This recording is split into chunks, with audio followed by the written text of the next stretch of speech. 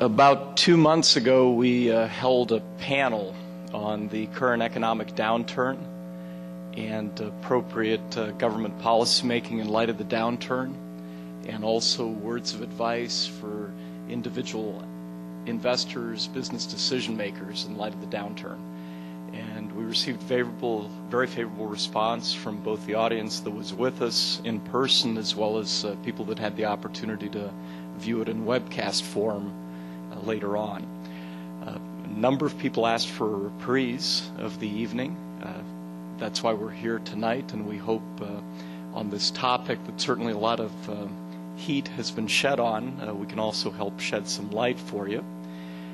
First, would like to welcome to the podium Susan Halliday, the president and publisher of the RBJ, our co-sponsor for this evening's activity, as well as the panel we did 2 months ago. Susan.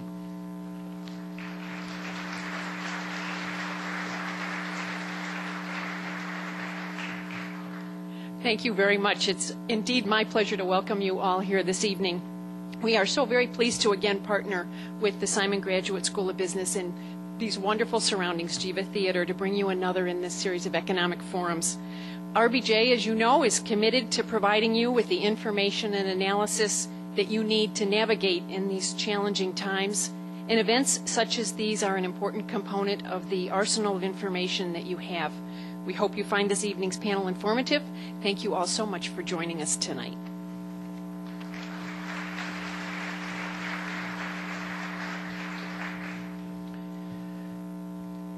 We have 5 panelists tonight, and we've asked them in a particular order to frame the dialogue, and then we'll open it up for questions. We've already received some questions, but we'll circulate cards and then coalesce where the most saliences among the questions and what would help best to move the dialogue forward. The first person, we're very privileged to have one of the top bankruptcy law experts in the country with us at the University of Rochester. He holds an appointment both at the Simon School as well as at the college at the university. He formerly served for over a decade. We were privileged to have him as the 9th president of our university. Before that, he served as the provost and the law dean at Virginia. And before that also served in government on the Stanford faculty, a graduate of Williams and Yale Law School, clerk for a Justice of the Supreme Court, Rehnquist, Tom Jackson.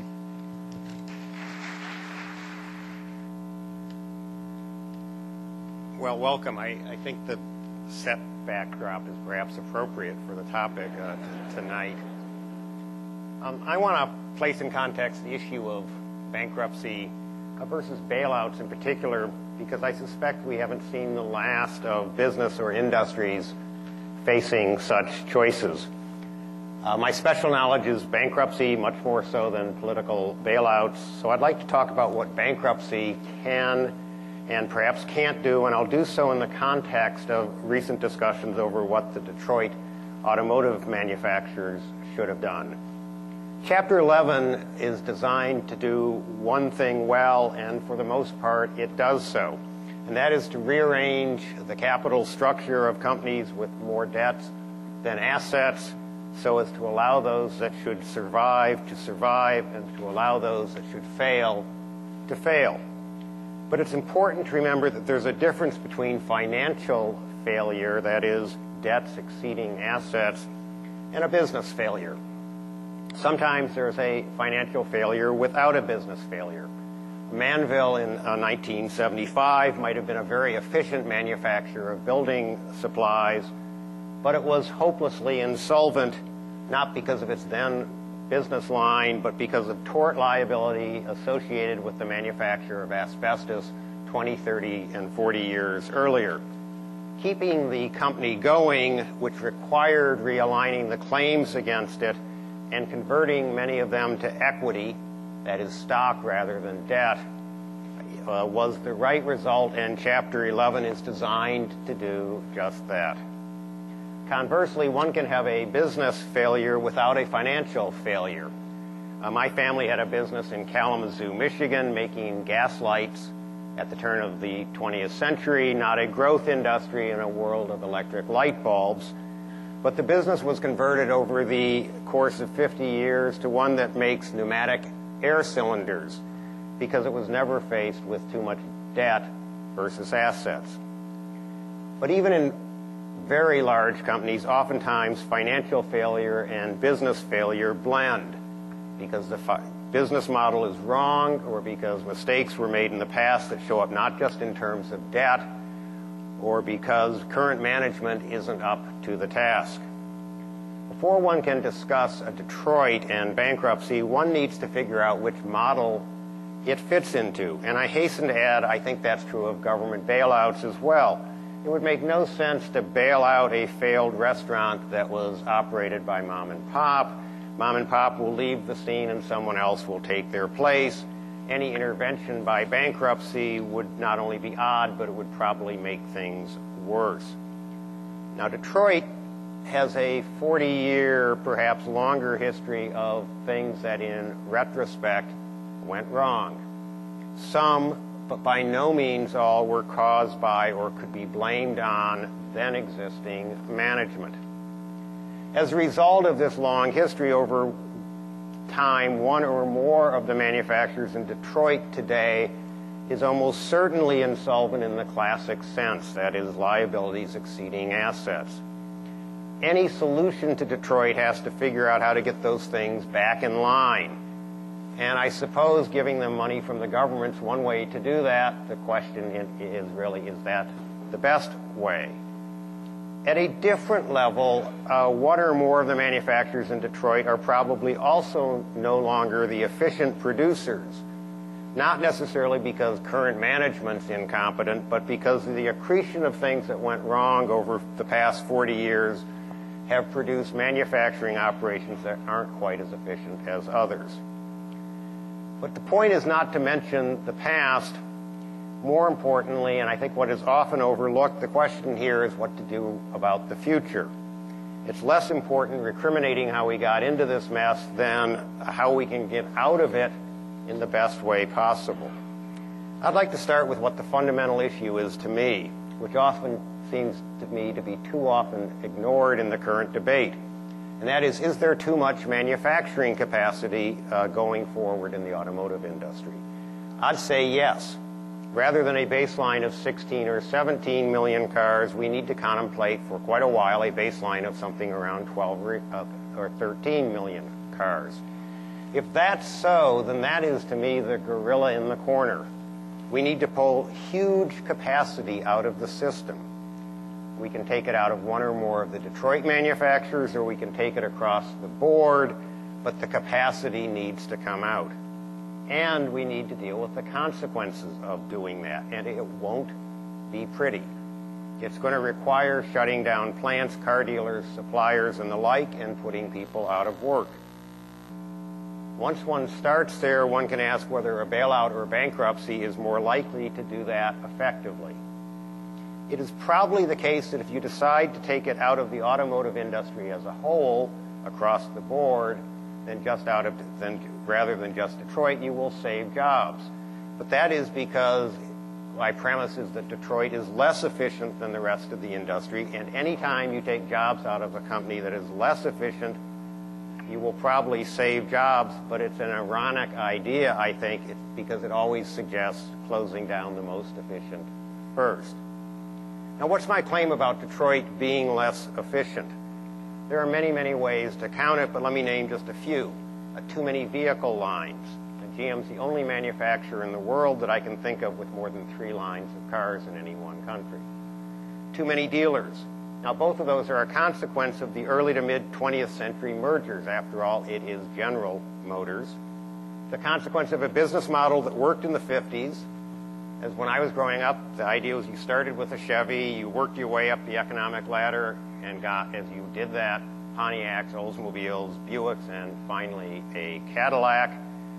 And a franchise system that, by state law, unduly froze everything into place under that model, as well as other problems like a monopolistic response to foreign competition in the 1960s and 1970s.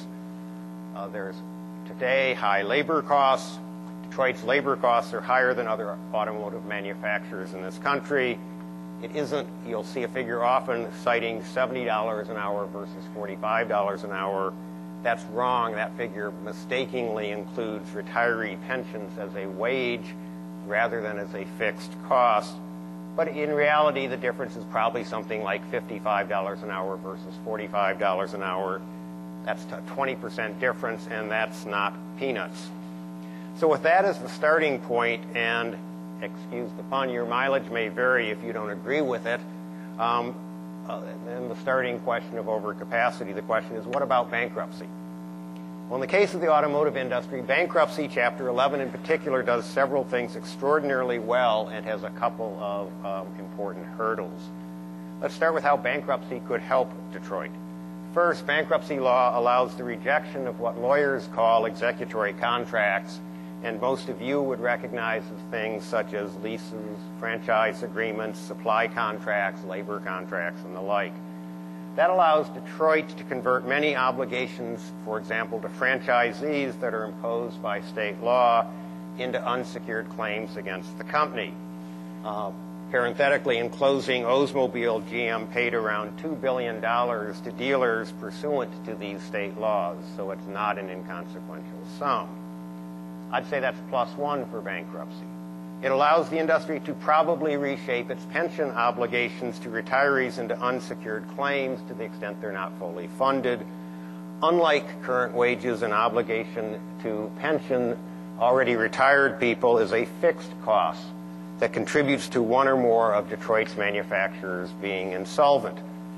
Bankruptcy's ability to deal with accrued pension obligations is, I would say, +2 for bankruptcy, although I have to note it does so by probably shifting those liabilities to the Pension Benefit Guarantee Corporation and thus to the population as a whole, which is going to end up being a hidden subsidy no matter what government does.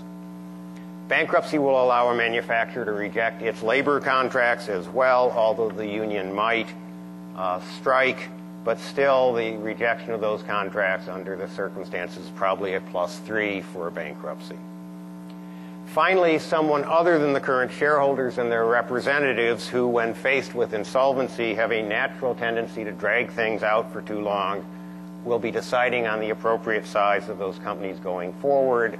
I put that as a +4 for bankruptcy. The biggest question mark for bankruptcy has to do with whether Chapter 11 is a self-fulfilling prophecy in terms of the notion that no one will buy cars from a GM or Ford or Chrysler in bankruptcy. Most of the time, we pay little or no attention to whether a company's in Chapter 11. We don't stop flying on United because it's reorganizing. We don't stop shopping at Bloomingdale's because it's reorganizing.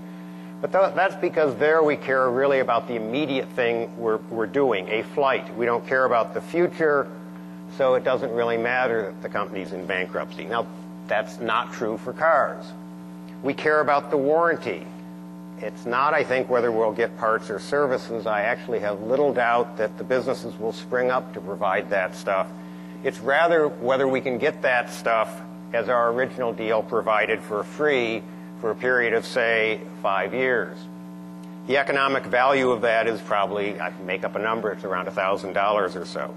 If you buy a car from GM after it files for Chapter 11, your warranty claim in bankruptcy lingo, while it has administrative expense priority in GM's Chapter 11 proceeding, would only be an unsecured claim in any subsequent liquidation of GM. It isn't worth $1,000. Someone needs to figure out how to deal with that in bankruptcy. I've heard of government guarantees as a possible solution, but that is a large moral hazard problem. That is, if the government guarantees warranties, GM has an incentive now to scrimp a little bit on quality. Perhaps some sort of priority in any subsequent liquidation is a way to go. Even if that solved, the problem of warranties for people who bought GM cars before they filed for bankruptcy has to be addressed. Those warranty claims, if nothing's done, are unsecured claims in Chapter 11, and that would provoke, I predict, a huge outcry, so that something would probably need to be done with the warranties for people who bought cars before Chapter 11. Those are serious issues that require advanced thought and response, Indeed, the kind of response that I think GM and others should have been working on in terms of thinking about a prepackaged bankruptcy rather than putting all of their eggs into the bailout basket. But if I'm right about the overcapacity problem, Chapter 11 has a lot going forward, a lot to say for it, and perhaps more than a government bailout. This isn't an exercise of imagining a perfect world. It's an exercise of comparing bankruptcy to alternatives, and most specifically, a government bailout.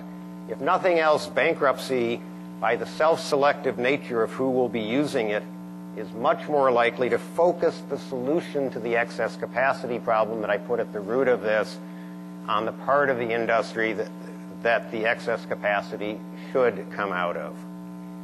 That's again because we have a circumstance where, as I see it, the insolvent companies are also probably the least efficient producers. A bailout, on the other hand, is likely to underplay the excess capacity problem because dealing with it is so unpleasant, and continue even with conditions the companies within a business line least deserving on almost any scale of continuation in anything like their present form. Even more frightening, given what I've seen, are arguments that there's a role for the government to return us to a supposedly normal position of something like 16 million cars a year as the solution to the excess capacity problem. Now, to be sure, bankruptcy can't do it all. There is no gainsaying that dislocations will be produced, not so much because of bankruptcy, but because of the underlying need to pull capacity out of the system. Dealing with dislocations seems to me to be a useful role for governments, and one that isn't talked about enough. The government, in my view, would be better off figuring out a good way of providing relief to those harmed by the transition, rather than propping up a company in a business with excess capacity.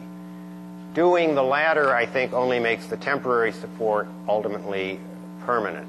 Put another way, let bankruptcy do its work and deal with the issues of overcapacity through a thoughtful government response without sliding into a bailout solution that will either ignore the problems of overcapacity or will respond to it by spreading it across all manufacturers. Anyway, my closing point is one really can't understand the dialogue about bailouts without understanding bankruptcy. Bankruptcy is an incredibly important and useful tool. Even though it operates company by company, it can also be used to pull excess capacity out of an entire industry. Think of airlines or steel. We hardly give it a second thought anymore when it's used to take out a Linens and Things because less efficient than Bed Bath & Beyond, or a Circuit City because less efficient than a Best Buy. Well, I'm sure there's a lot of mystique about automobiles. The what's good for General Motors is good for the U.S. I wonder if the trend for bailouts, and I see it as a trend, not just a once-in-a-lifetime response, is not as much a misunderstanding of the potentialities for bankruptcy as it is for the current government fashion for action. Bankruptcy may not always produce the right result, but it most certainly cannot if it's not understood and therefore not given the chance. This is a choice. You need to understand the various options that are on the table. We'll continue this discussion later. Thank you, Tom. One of the great pleasures of my job is getting to see where all the Simon degree takes people, whether as an entrepreneur, for example, one of the co-founders of MySpace, whether the CFO of the New York Times, whether the CEO of Goodyear. And even though we're very well known in the field of finance and accounting because of our economics, analytical orientation, the degree we found is very portable. One dramatic example is our next speaker, who's an alum from our class in 1970, went to Lafayette College before that. He's arguably one of the foremost branding experts in the automobile industry. He has represented 11 different brands, both domestic and international. He's been the CEO of both Mazda North America and Land Rover North America. Introduced the sport utility vehicle line through his work at Land Rover. Built that from scratch in the late 80s in a period of a year and a half. Developed a supplier and distributor network and eventually grew that line to 22,000 unit sales per year. He's also a published author, recently co-authored the book Branding Iron. He's appeared on national news networks, recently on Bloomberg, in particular with discussions regarding the proposed automobile bailout. While President Tom Jackson mentioned that we should think very actively about bankruptcy as an option, Charlie, I think, will argue that that option deserves careful consideration, and if anything, we shouldn't go there. So next, I would like to introduce Charlie Hughes. Thank you, Mark, and good evening. My role tonight is to play Joe the plumber. Well, actually more accurately, probably Joe the mechanic. This is a tale that's so old now it's not worth telling, but when I was going to graduate school here, on the side I was modifying a 1963 Chevrolet Impala to drag race on the street. And I guess my crowning achievement was teaching my wife to beat all the high school kids in that car. Now, as I've thought of this evening, I've been thinking about it in terms of three words: bailout, bankruptcy, or bust. Not in terms of the car companies, rather in terms of our nation. We are a mess. Not just the banking industry, not the housing industry, not the car industry. No, the entire country. We are at a crossroads. Do we want to be a nation of builders or money launderers? Like you, I have high hopes for President Obama. Yet one can't help but wonder if he will be pragmatic and tough enough. We are on uncharted waters, and the stimulus package as it's now written today is a troubling start. Let's look at how we got here.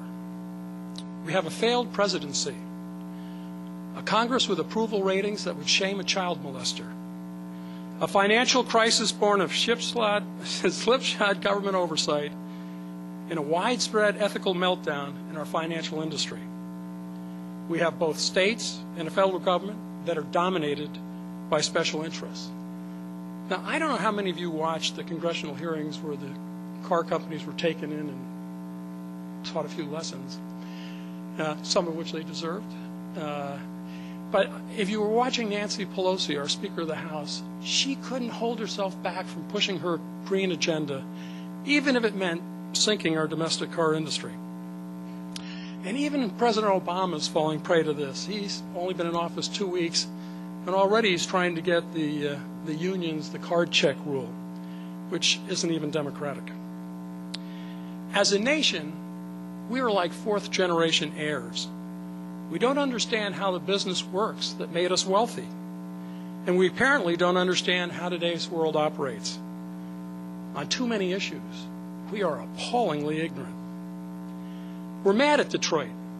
During the hearings, 6 out of 10 constituents told their congressman to let those dumb bastards die. How ignorant is that? In terms of Detroit, the car companies are far better than you think they are, but not yet good enough. So let's do a little fact check. What company runs the most efficient plant in North America? I got it. It's the Chrysler Jeep plant in Toledo. And I might also add Chrysler, which is the company that's in the most trouble of the three, is tied with Toyota to run the most efficient plants across North America. What car company had the best J.D. Power rating for initial quality in mid-size cars, which is the biggest segment and the most competitive segment? Chevrolet Malibu. Now, you're probably saying, fine, fluke. Toyota Camry was probably second, maybe Honda Accord. Nope, they were not second. And in fact, the Ford Fusion was third.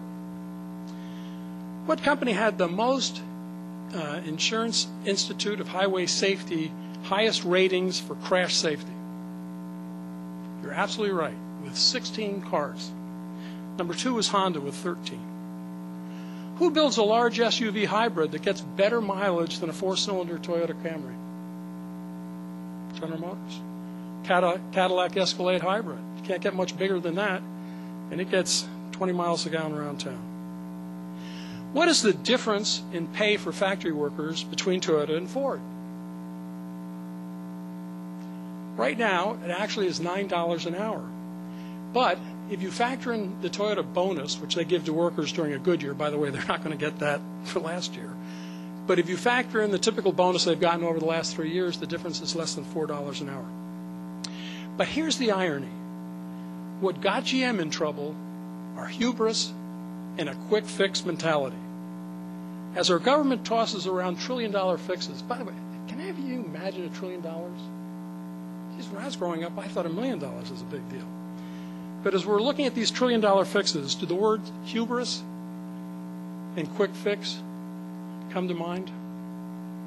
Starting with the credit crisis, to the Wagner Labor Act, which was now only passed 1935, CAFE and transplant factory tax subsidies, our government bears much responsibility for the state of our auto industry. So what to do? First, we got to be like doctors. Do no harm. We will debate tonight whether the best approach is bankruptcy or bailout. But let's all keep in mind, this is not a lab experiment. And if we get it wrong, we're going to be in terrible trouble. Chapter 11 has never been tested on an industry that is so intertwined with our entire economy. Number two, we've got to start looking at treating the Detroit car companies as individual companies. Ford is in reasonably good shape. They have a good plan. They have a solid cash base. They haven't taken any money yet. But if they need it, we should support them. GM is in more trouble. Too much debt, too many brands, and they've already borrowed money. But that said, I can't imagine this country without them. And Chrysler cannot survive on its own. It needs to find a partner. Fiat has volunteered, and we should see whether that marriage can work, and our government should continue to support Chrysler until we find out. Now, if we are determined to push the social agendas of energy independence and climate control, let's do it with street smarts and guts. Let's raise the federal tax. We saw what that did for the way we bought cars over the past summer. Let's have one set of regulations for emissions and fuel economy nationwide. How arrogant is it for people to want their own emission standard in each state? And let's rush, and I do mean rush, to harmonize those standards with Europe. Think of the powerful platform you'd have if those standards were the same in what's basically 70% of the car market worldwide, to go to India and China where the real pollution is occurring and talk to them about it. And finally, let's make sure that in terms of our industry, that we believe in fair trade, not one-way free trade. Since World War II, every economy that we would consider to be an economic powerhouse has cultivated a strong home-based car industry. Germany, France, Japan, Korea, and now China. See, the auto industry is the springboard to economic growth, not just for the jobs or the exports, but because the foundation of their technological development in these countries, and ours as well, I might add, is the auto industry. During the congressional hearings in December, Silicon Valley came in to support Detroit, saying that if one or two of the domestic car companies went out of business, at least two of the big names in technology in this country would be in Chapter 11 very shortly. I've worked for 8 car companies. Some of you probably think I can't hold a job, but I worked at one of them for 14 years. 6 of them were imports from Germany, Italy, Britain, and Japan. And I consulted for the Koreans.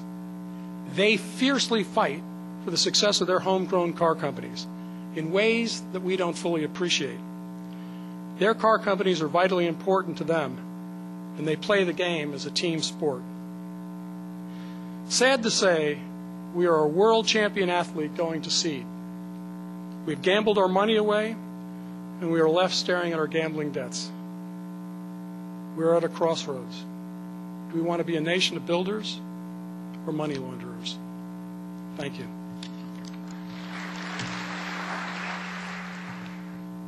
Thank you, Charlie. Our next speaker is the Gleason Professor of Business Administration at the Simon School.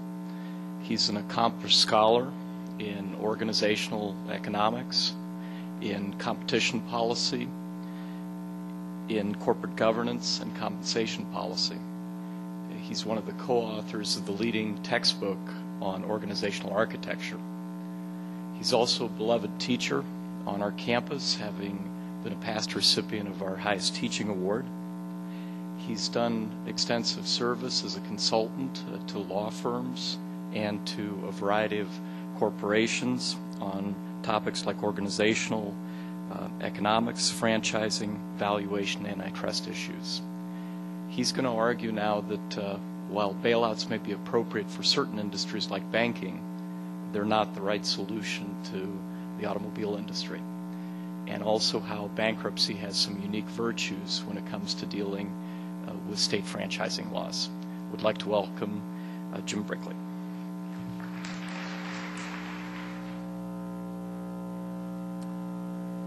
Well, I've been out in the audience quite a few times, having season tickets to the Jiva series, but I usually watch fiction when I'm out there, and unfortunately, that is not our topic today. We're talking about nonfiction and a serious topic.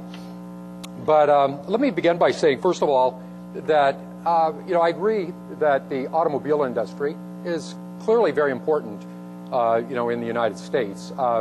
It employs directly close to 2 million people, in manufacturing, service, sales, and other occupations. Certainly supports a lot of jobs, and beyond that, and certainly has been important to our R&D effort nationally as well as our GDP. That said, and I agree that General Motors and others have had some successes in in some of the things that they've tried to do, but there's also some serious structural problems in this industry, and then the question becomes, what is the best way to handle it? Is it best to handle it through a bailout of some type, or through Chapter 11 bankruptcy?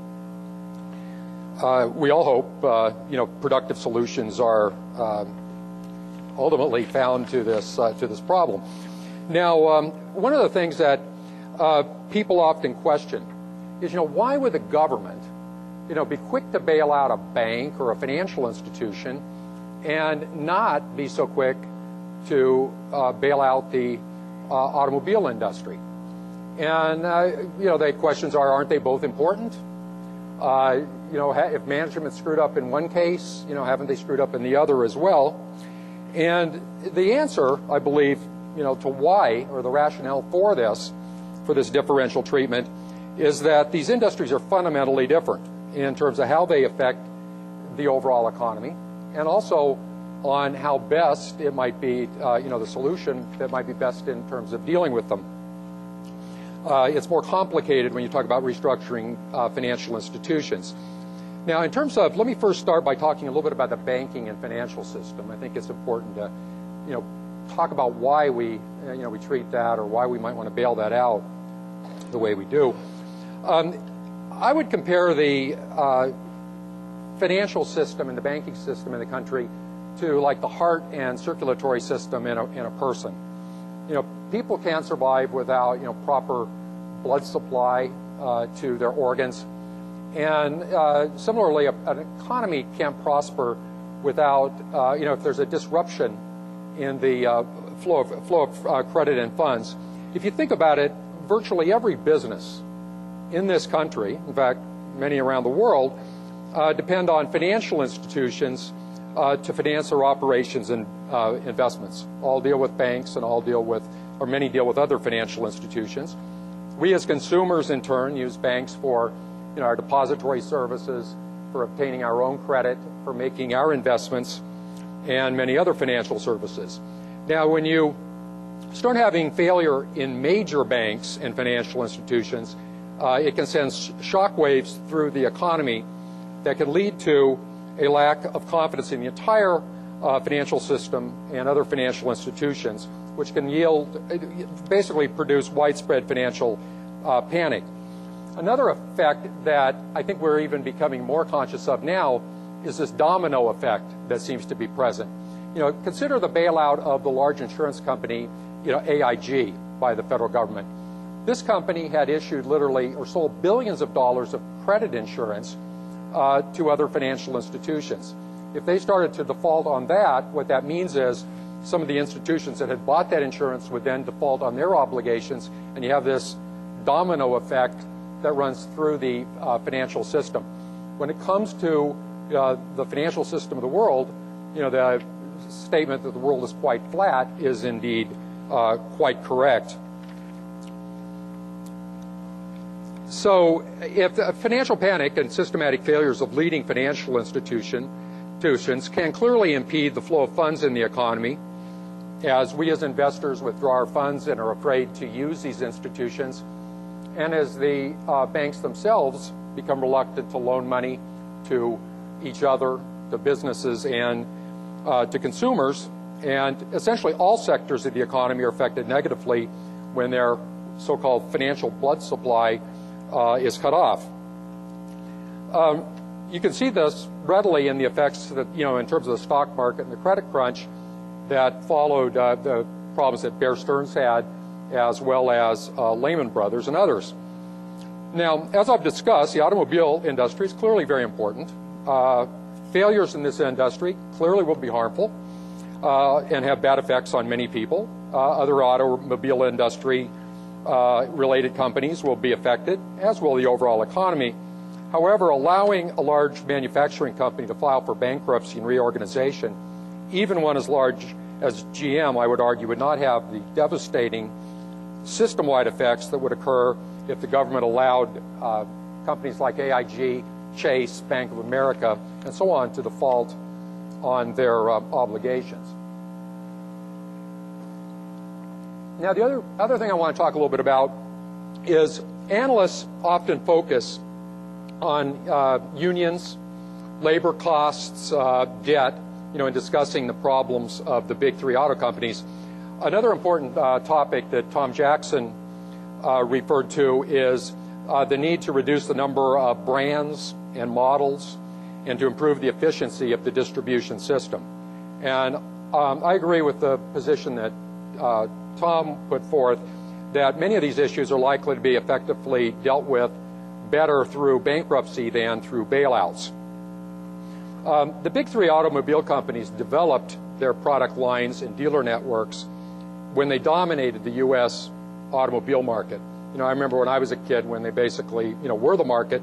I'm not a kid anymore, and, they don't dominate the market any longer. And it's widely acknowledged that these companies now have far too many brands, dealers, and models, given their current market share, which is collectively less than 50% of the U.S. market. Let me just give you some figures. Currently, the big three market 112 different car and truck models in the U.S. through 15 different brands. In contrast, you look at the major competitors, the top three Japanese companies, and they offer only about half the choices. Indeed, General Motors by itself has more models and brands than all of the Japanese automobile companies combined. The big three also have far too many dealers. General Motors currently has something like 6,700 dealers in this country who operate 14,000 franchise agreements or contracts. Its closest competitor, Toyota, has only 1,200 dealers with just 1,600 franchises. That's about 90% fewer franchises than General Motors. Now, the automobile companies, the analysts, and many observers have argued, it's imperative that these companies, the big three, cut their dealers, a number of dealers, and their brands and their models. Unfortunately, that's not going to be easy to do under the current regulatory structure. Automobile dealers are very powerful politically, especially at the local and state levels. And through time, they have secured onerous protective legislation in almost all states. And these laws make it very expensive for automobile companies to make changes in their product lines, distribution systems, doing such things as discontinuing brands or closing or combining dealerships. I think Tom mentioned that, in one recent experience, it cost General Motors more than $1 billion, maybe as much as $2 billion, to discontinue Oldsmobile. And you might expect to see similar types of expenses as they do further changes of this type. Now, in the case of bankruptcy, all of the company's dealer contracts become subject to cancellation and restructuring, and as a result, they have a lot more flexibility in changing both changing their product lines as well as their dealership systems in a timely fashion. Now, it has been noted that the number of American car dealers is falling daily. You know, it's every day or like you see some dealership collapse or fail, but relying on local business failures to reduce the number of dealers, you know, I don't think is a good way to address the basic problem, which requires systematic and well-planned changes in the company's product lines and dealership systems. Now, I might add that state dealership protection laws don't only make it expensive for the auto companies to alter their dealership contracts, they also prevent manufacturers from owning their own dealerships directly, and in most states, and marketing directly to consumers through various media like the internet. And a number of these companies have tried some innovative things over the internet, for example, only to be challenged by lawsuits from dealers and by regulatory action. I have studied, as Mark said, franchising quite a bit, franchise contracts, and indeed dealership protection laws across a broad range of industries. And my research indicates that these laws essentially lead to less efficient distribution systems and a destruction of value. Consistent with my research, the FTC, in fact, did a study a number of years ago looking at state laws that prevent automobile manufacturers from owning their dealerships directly, and they estimated that it cost consumers billions of dollars a year in higher automobile prices. Now, this doesn't mean that I'm suggesting that all of the dealerships should be owned by the big three. I don't think that's the case at all, but in certain cases it does make sense, and I would like to see them have the flexibility to do that. Now, in my view, it's unrealistic to expect 50 state legislatures to reform these laws, facing local political pressure. So I would be very pleased to see the federal government consider and look at this issue and perhaps adopt, federal legislation that would give more flexibility to these companies in terms of the contracts that they design and the distribution systems that they have. Just as a note, I look at the politics involved with franchise regulation, and I have studied the effects and am convinced that a lot of inefficiency is being generated by this type of action. And this is just one example. It does strike me that if you start talking about restructuring the automobile industry, you're talking about lots of winners, you're talking about lots of losers as well, and it's going to be a lot of tough political choices. And so when you start throwing that in, to the hands of a politically motivated car czar or politicians, I worry about economics getting trumped by politics, and frankly, I'd like to see this dealt with economically than politically. So, thank you. Our fourth speaker is an assignment alum from the class of 1980. As you can see in the description, he's literally seen and done it all when it comes to bankruptcy. Bankruptcy, like business school applications, is a negative beta industry. When the market's up, applications tend to go down and bankruptcy cases tend to go down. But when the market's down, applications go in the reverse direction, as does the amount of attention and effort devoted to bankruptcy. He's dealt with Ponzi schemes. He's operated airlines, retailers, restaurants. He's dealt with complex reorganization cases involving such names as Planet Hollywood, Brothers Gourmet Coffee, and the Discovery Zone. He's graciously agreed to join us today in the midst of pretty intense times for his business. He's the partner at Tabus, Friedman, Soloff, and Miller. And to join us from southern Florida, where his firm is headquartered, Joel Tabus.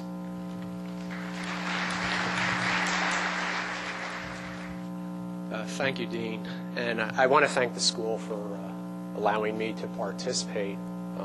Professor Smith was my finance professor when I was in the MBA program.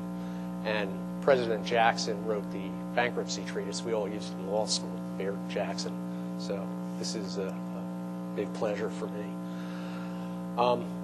As President Jackson mentioned, my view is it's very important to understand the ramifications of what will happen, what can happen in a bankruptcy, in evaluating any kind of distressed corporate situation, and especially the one the auto industry is facing right now. And while many people have an aversion to the word bankruptcy and think that it is the death knell of many companies, and there are statistical analyses that show not a whole lot of companies do survive bankruptcy, I would submit to you that the companies that do not successfully reorganize are the ones that don't plan and consider the potential benefits of the bankruptcy prior to going into bankruptcy, and they're the ones that just react. So about 90% of all companies that do go into a bankruptcy proceeding, a Chapter 11 proceeding for reorganization, do not succeed, and they end up liquidating. About 10% do succeed, but those are the ones who've planned for it properly, considered the ramifications, utilized the tools available in a bankruptcy proceeding, and emerged successfully. I also want to thank the school for making me feel at home, because down in Miami we're dealing with an incredibly distressed real estate market, and the stage here just makes me feel right in the middle of all the cases I'm working on right now. When you're negotiating with your creditors in a distressed situation prior to bankruptcy, anytime you go into negotiations, you have to know what you can make that creditor do and what you can not make that creditor do in a bankruptcy proceeding. And most of the times when the negotiations are getting heated, when I'm trying to convince the other side of the rationale of the position I'm taking, I take the time to set them down and I explain to them exactly what can happen to them in a bankruptcy. And as President Jackson mentioned, you can convert the nature and the essence of claims in bankruptcy. So, in other words, what can happen to a creditor's claim? They can lose their right to collect their money. They can lose their right to sue. They're relegated to just filing a proof of claim. And ultimately, if the restructuring professionals have done their job in a Chapter 11 proceeding, that creditor may see its claim converted to that of a shareholder. So there's a lot of very important tools that have to be considered. The other thing that I believe is a very important element of the bankruptcy proceeding, which I submit is probably going to be a very, very difficult task facing the automakers at this point in time, is that when you're dealing with large numbers of creditors who are dispersed around the country, who have the potential for venue in various courts around the country, you're going to be facing astronomical legal fees, expenses, and coordination efforts. One of the really great aspects of a bankruptcy proceeding is the debtor files a bankruptcy in one particular forum, and all of the disputes are then focused, for the most part, there are exceptions, but for the most part, in that forum. So instead of General Motors, for instance, facing litigation throughout the country over franchise disputes, it can and will be dealing with litigation in one forum, wherever the bankruptcy is filed, with all of those franchisees. So that is an extraordinary benefit that bankruptcy brings to a situation like this. It focuses the efforts. You avoid the potential for inconsistent consequences. And in fact, it will usually result in some sort of cost savings for the other side as well, for the franchisees. Because, for instance, one of the things that happens in many big bankruptcy cases early on is, under certain provisions of the bankruptcy code, similarly situated constituents are allowed to form what are called committees. So, for instance, some of you who've witnessed large bankruptcy proceedings may have seen in big cases in Delaware or New York, and that was how I got involved in the Planet Hollywood case that Dean mentioned. Creditors committees will be formed, and we were on the committee of unsecured creditors in the Planet Hollywood case. And what those people do in that committee function is they almost act like board of directors. They have fiduciary obligations to their constituents who are all similarly situated unsecured creditors. They're not supposed to be using the platform for personal gain, their particular claim. They're supposed to be looking out for everyone. They hire professionals, attorneys and accountants to help them review, and they get input into the managerial decisions that are made. And I would submit to you it's a very, very important and critical feature of the bankruptcy process that does not necessarily or at all exist outside of bankruptcy. And I personally am a proponent of having the people with the economic interests involved in that manner, in that fashion. And I would submit that they're also better able to help fashion how the company will go forward than the typical regulator who has the regulatory agenda, which isn't necessarily always going to be consistent with the financial interests of all the various constituents of the enterprise. The other benefit that the auto manufacturers will get is when a bankruptcy petition is filed, there's a section of the bankruptcy code which prohibits lawsuits from continuing. It's called the automatic stay. So what that does for a company in a distressed situation is it gives it a breathing spell. It gives them a respite from lawsuits that are going on, and enables it to focus on the things that need to be focused on to make sure that the company can succeed, or to make the determination that it can't, and there's no ongoing enterprise value. That's another important benefit of a bankruptcy proceeding. Something else that's been in the news with regards to some of the bailout reports that have been coming out is complaints about executive bonuses and compensation. Another important feature of bankruptcy code is under 327 through 330. Early on in the proceedings, all of the top executives basically have to submit their compensation packages for approval by the court and vetting by the creditor constituents. So this brings everything out in the daylight. Earlier in this decade, you used to typically see people filing for compensation packages with golden parachutes. The courts have now prevented that to a large extent, and you kind of nip the whole problem, which we now are facing in reverse, but you nip the entire problem with overpaid executives in the bud early on, and it gets vetted and litigated in the bankruptcy process.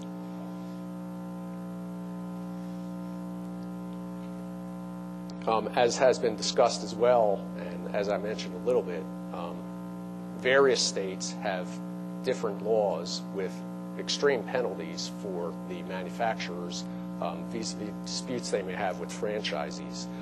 We've been involved with a few Ford franchisees down in the Miami area, which recently shut down. And I can tell you that they're all struggling. It's going to be a difficult situation, and it's going to be a widespread situation if the economy stays the way it seems it's going to stay for a while. And again, not only will there be significant damages related to those issues, but if the bankruptcy is filed for the manufacturers, those issues again can be litigated in one forum. Everyone can be treated similarly. There can even be a committee for the franchisees so they can have an economic voice. And indeed, it's entirely foreseeable that they'll also become equity security holders at the end of any kind of successful reorganization process.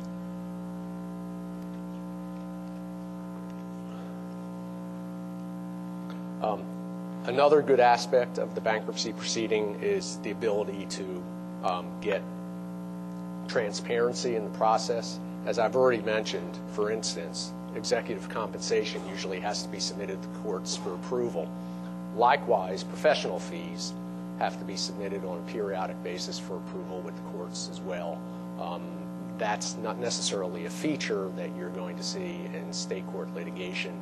And while I've seen studies suggesting that the costs of a bankruptcy proceeding in terms of professional fees would be much more significant than outside of a bankruptcy, I think that there are certain aspects of those proceedings which aren't incorporated into those analyses, and I would submit there would be a cost savings, not only from the debtor side, but also from the creditor side because of the representation of committees, which I mentioned.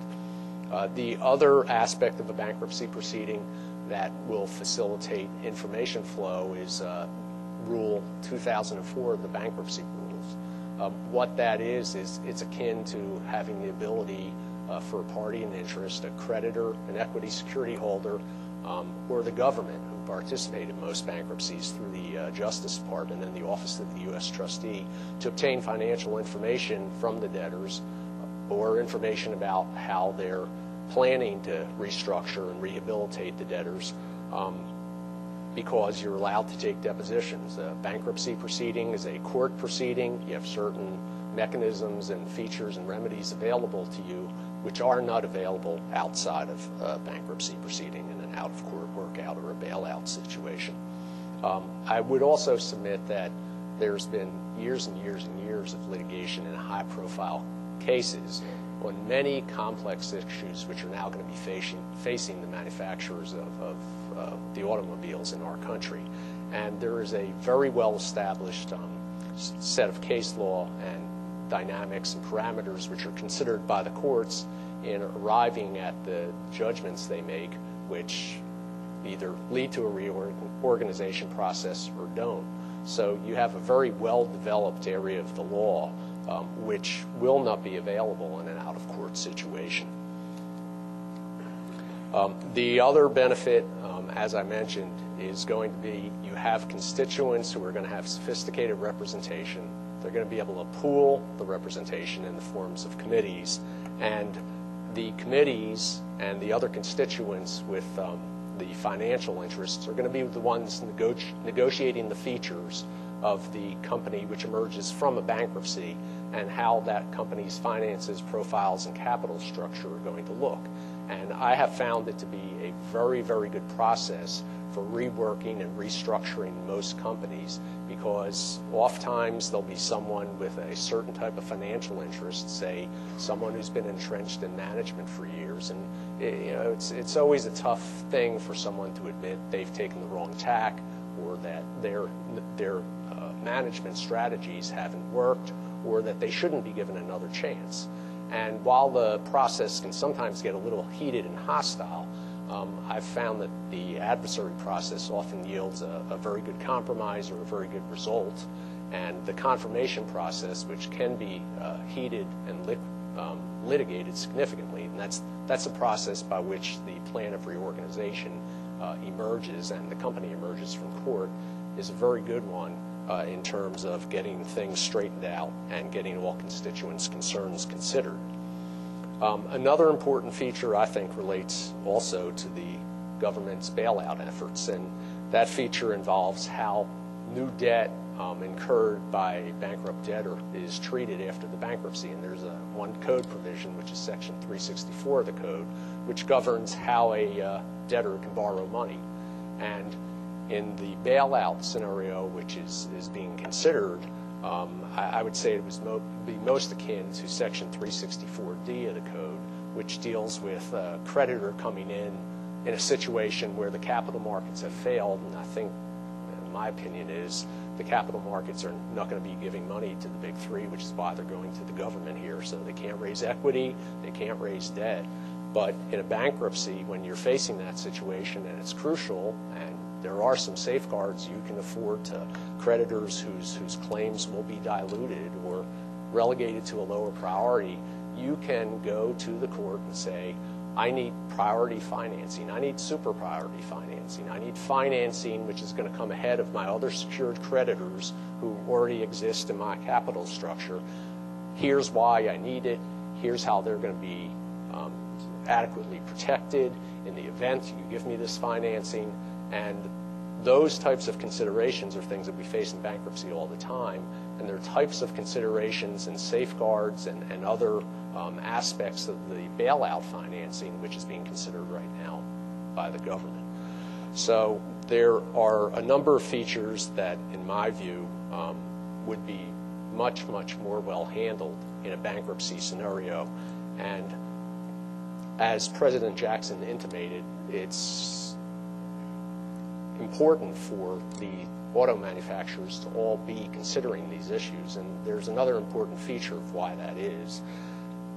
If the board of directors, if the officers and directors of these companies do not consider bankruptcy and the companies fail or don't succeed, a very fertile area of law right now is director and officer suits. And what those suits say is when a company's in the zone of insolvency, it has certain fiduciary duties which shift from the shareholders to the creditors. And if you breached your duty by taking a course of action in terms of reorganization or workout, or didn't consider bankruptcy, which could have saved the enterprise value of the company, you could be facing a director and officer suit. So my view is the manufacturers need to carefully consider the ramifications in their negotiations. It's probably going to be something that's going to benefit them. It's going to be helpful. In terms of bad press for marketing purposes, I would submit there's a lot of bad press for marketing purposes out there right now. Companies survive bankruptcy if they employ the tools and plan for them properly. Batting cleanup tonight on our panel is the Louise and Henry Epstein Professor of Finance, Cliff Smith. Cliff is an accomplished scholar. He's an editor both with the Journal of Risk and Insurance and the Journal of Financial Economics, the top finance journal that's headquartered at the Simon School. He's published 16 books, 90 different articles. He won a major prize a year ago for impact on the field of insurance. And he's also a very accomplished teacher. There are Hall of Fames around the world. We know of the one in Cooperstown. Probably less well known is the one near Syracuse for boxing. I used to live in a place in Arizona that had the Handball Hall of Fame. It was just in near Orlando, and there's a Water Skiing Hall of Fame. There is no business school teaching Hall of Fame, but would argue that Rochester and the Simon School would be a wonderful home for it. And if we have an inaugural class of inductees to the Business Teaching Hall of Fame, Cliff would certainly be in that class. He's won our full-time MBA Teaching Award 10 times, our EMBA Teaching Award 19 times. Cliff Smith. I'm going to do my best to stay away from behind that whale. I'm more of a pacer, I'm sorry. Like Jim, it's awfully good to be here. Usually I'm on the other side of the lights. We've been subscribers to Jiva for 3 decades, and I'm certainly appreciative of what they do for the arts community, but allowing us to use this facility is really special. Thank you, Jiva.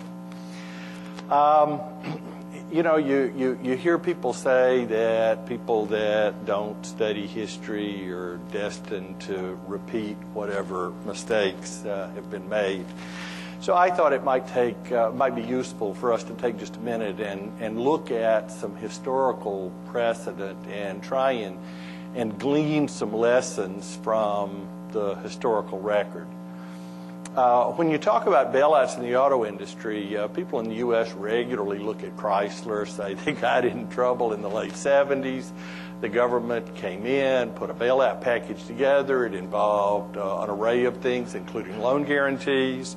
Chrysler got their act together. Things worked out wonderfully. Gosh, why don't we just do it again? That, you say it fast, you don't think about it very hard. That sounds good. I'd like to remind you that Chrysler wasn't the only bailout that we lived through in the 70s. Anybody here remember the savings and loan industry?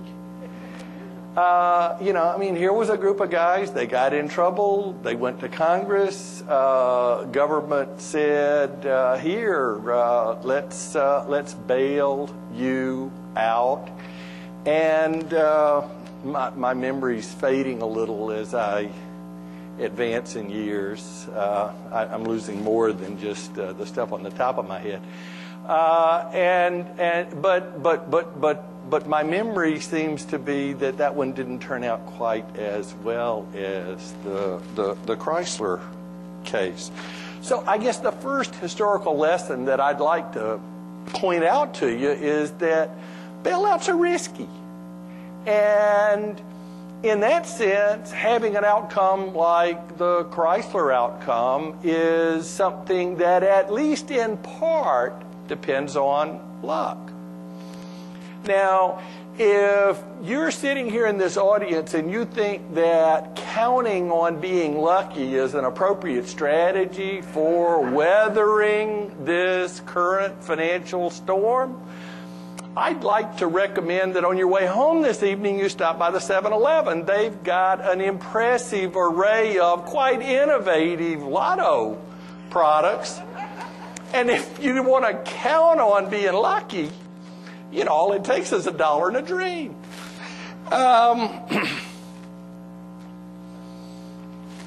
You go back and you look at Auto Week's description of Chrysler's success in dealing with their bailout. And you'll see articles in the late 70s, early 80s about Chrysler's bold, new, innovative models. Things like minivans. As a finance professor, I hear bold, new, innovative, and to me, as a finance professor, it sounds like risky, risky, risky. And so that leads to an interesting kind of issue. I think that when the political process is unfolding and people are saying, well, look at the cost that we're forecasting for this bailout, and clearly the U.S. auto industry is worth more than that, you want to be really careful because those costs are regularly understated by scary amounts.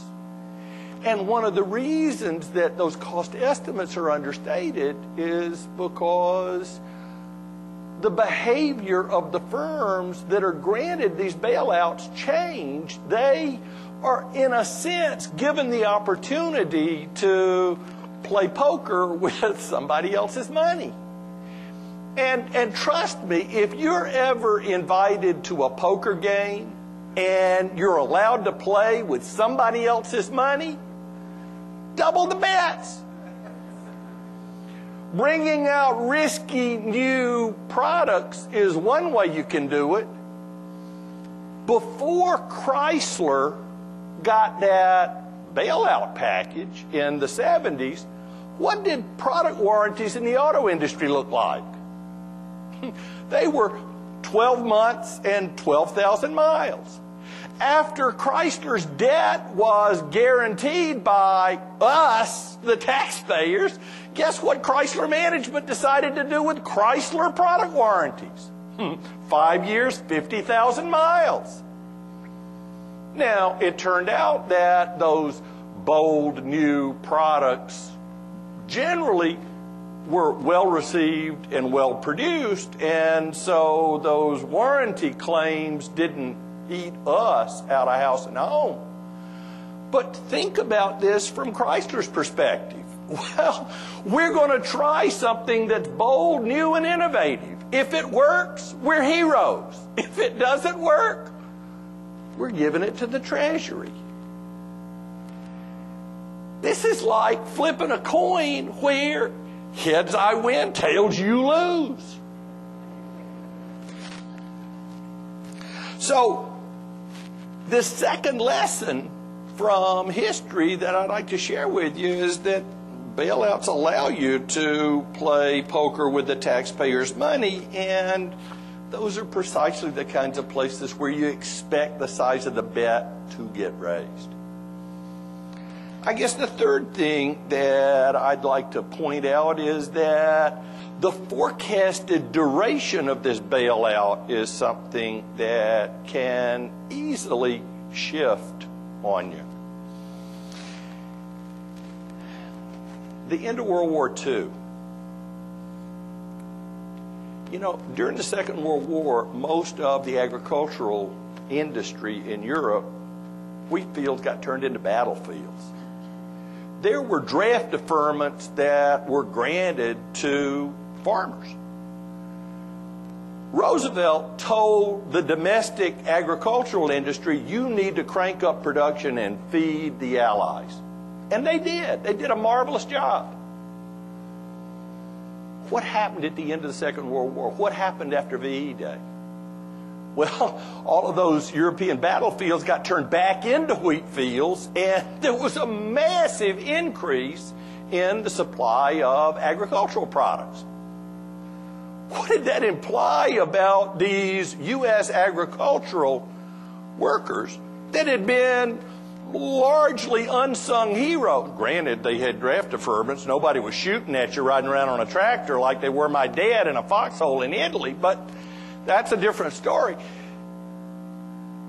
These farmers were facing tough times. This huge increase in global agricultural supply meant prices crashed. Politically, we were at a crossroads with respect to the agricultural industry. One thing we could do, we could let markets work.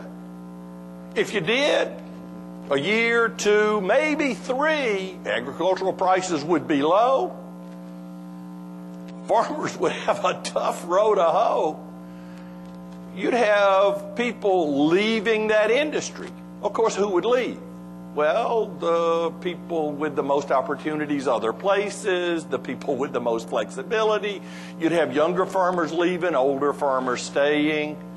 People that had college degrees and more opportunities in other industries would be more likely to go.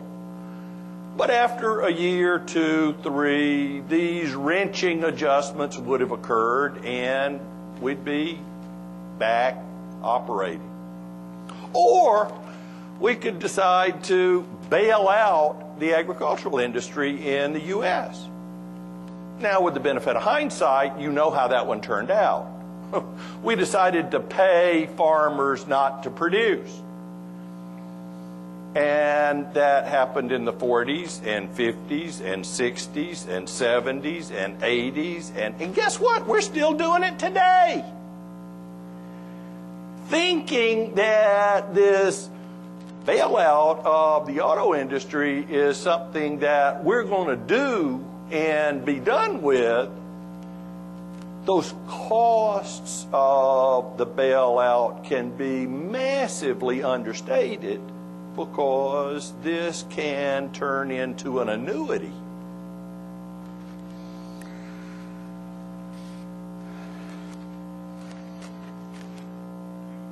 Bailout advocates in Congress regularly tell you, well, look, we're not planning on just handing a suitcase full of money to General Motors, Ford, and Chrysler.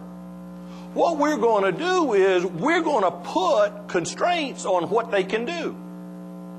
Nancy Pelosi wants more green cars. And she ain't just talking about painting them green. We're going to put constraints on how they can pay people. We're going to put constraints on what dividend policy they can make. We're going to put constraints on how they can finance things. Let's see. Let's let the government run an industry. Gosh, that's worked out so well in the past. There's Fannie Mae, there's Freddie Mac, there's the U.S. Postal Service. Yeah, right.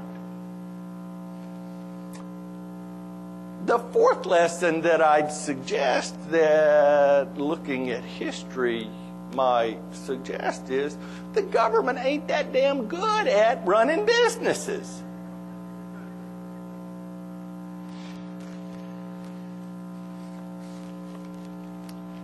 The last thing that I'd like to share with you is that, we heard a little earlier that the auto industry is a huge part of the U.S. economy. It's an incredibly important industry in the U.S. economy, and we've never had a bankruptcy that applied to an industry that was that large, that was that important, that was integrated in our economy. And this is just too big to run as an experiment. Now, at first I thought, well, my goodness, have we bailed out an industry that's that large, that's important? And it struck me, yes, we had. Well, this is the royal we, not here in the U.S., but they did it in the U.K.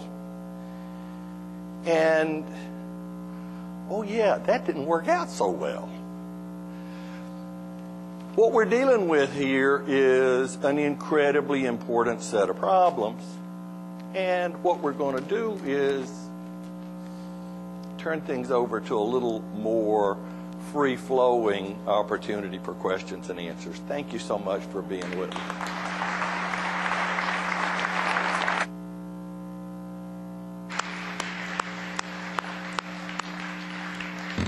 Thank you, Cliff. Let me invite the other panelists to join us on the stage. We've collected some questions. We're distributing cards if you'd like to add questions to the mix.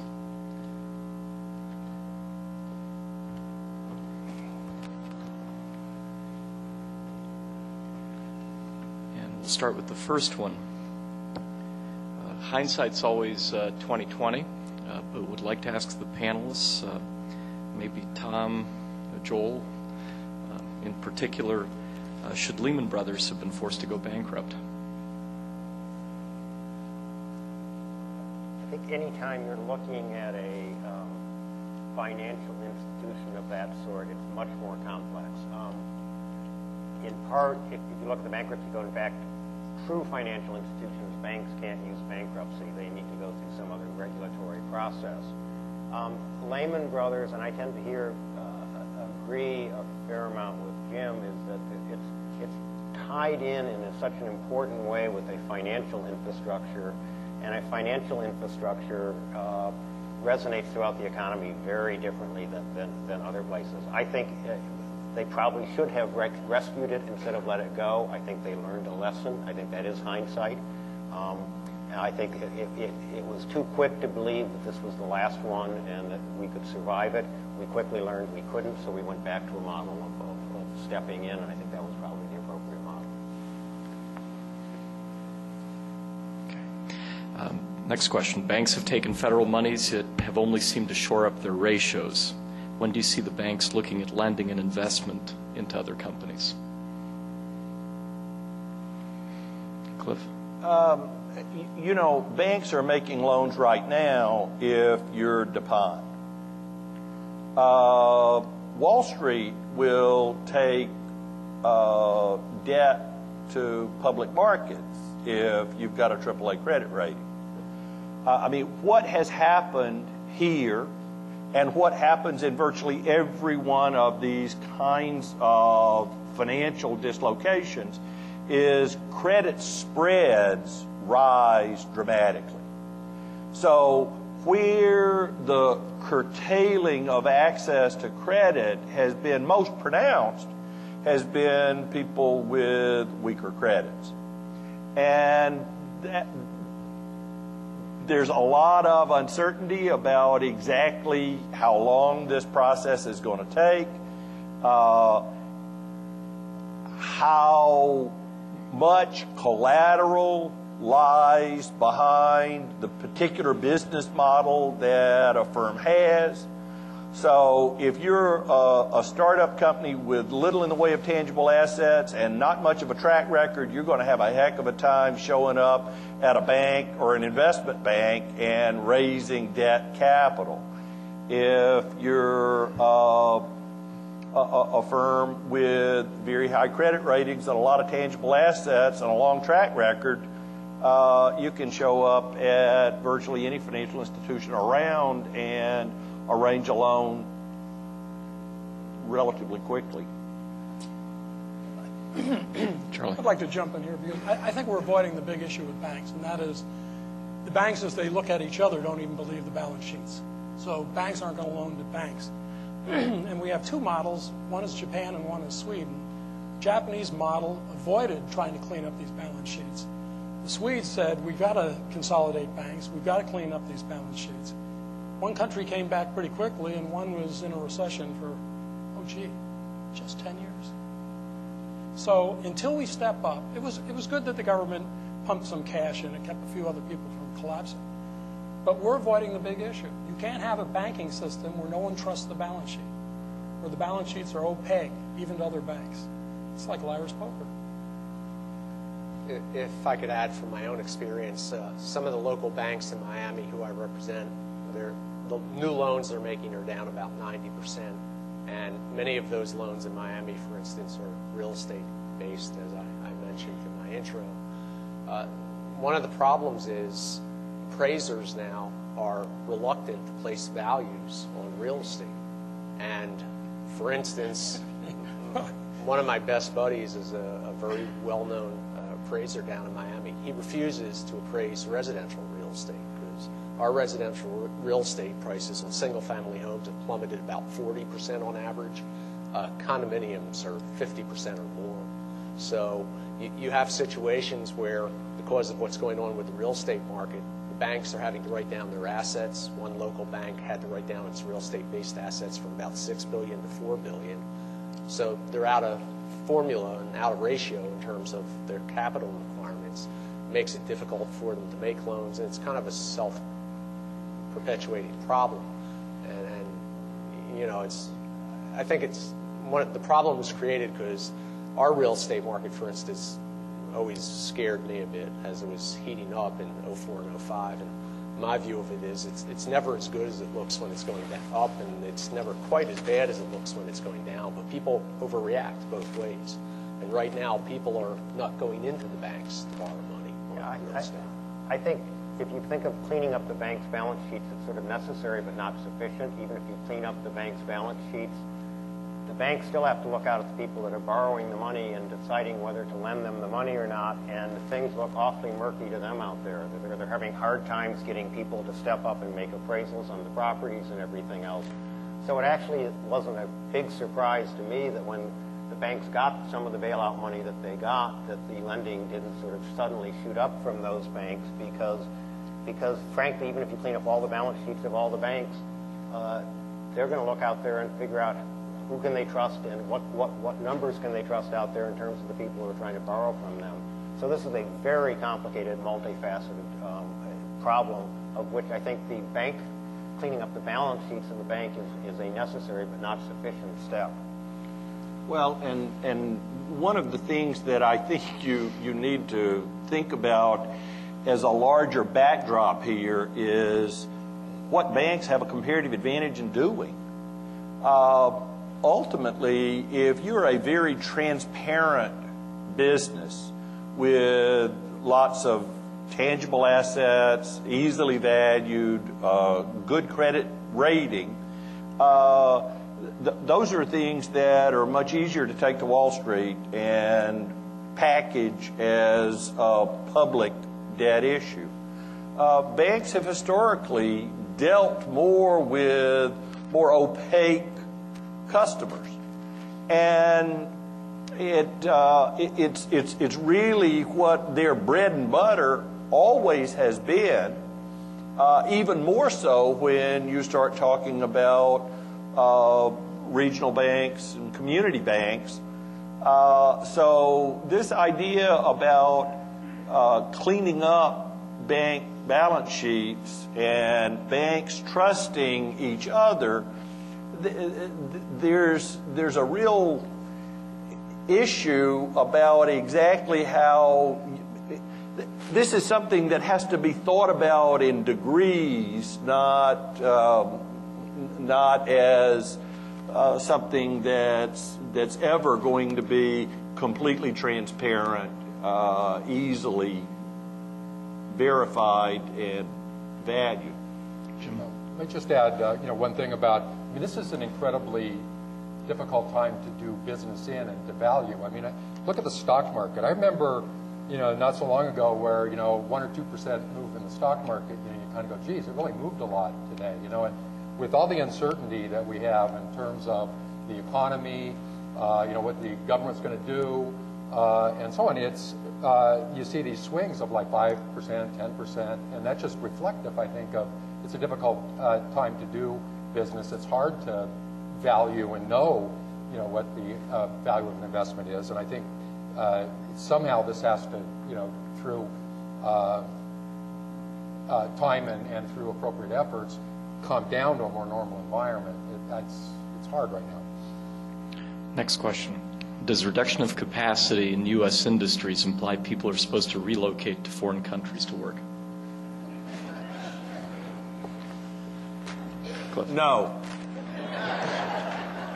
I think one thing, though, that many people probably haven't focused on in terms of the domestic car companies is that prior to the credit crisis, which even the wildest critics of the car companies don't blame them for engineering, both General Motors and Ford had gone through massive restructuring, taken out almost half of their production capacity, had to buy out workers at about $140,000 a shot because of contracts with the UAW workers to get their hands around this particular issue.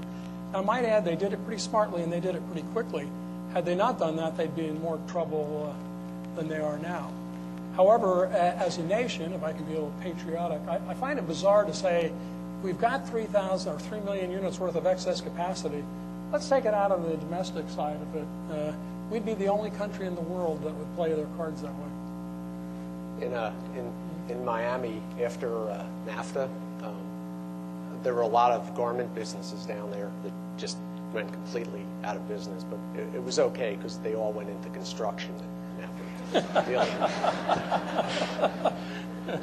Well, a couple of things. First of all, other countries are having trouble as well. So there's a question, where you're going, first of all. But I also think that in the longer run, there's going to be a new set of opportunities here because, oil prices are not going to stay down where they are right now forever.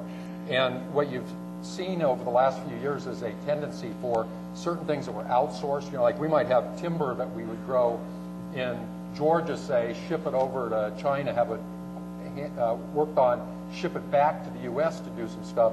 As shipping costs and as oil costs go up, you're going to see, I think, less of that. And I think you're going to see more things kind of more local. And I think that'll somewhat offset some of the stuff that's happening. But you'll certainly see people move, as Tom was saying, if you reduce capacity in the automobile industry to other sectors, but it's not obvious to me it's going to be to other countries. And I think there's another complexity here. It's easy to paint this as Detroit versus foreign companies. The car manufacturing world is incredibly complex. Some of GM's best assets are, in fact, manufacturers in other countries, like Holdren in Australia.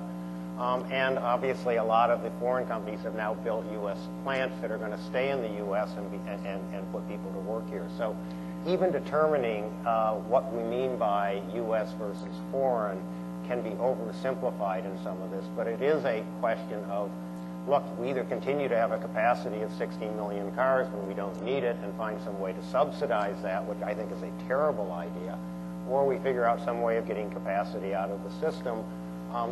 And frankly, where it goes probably is a secondary question, but I don't think it's necessarily going to go overseas at all. Well, just to add a figure to that, something like 60 or 70% of the Toyotas that are sold in this country are assembled in this country.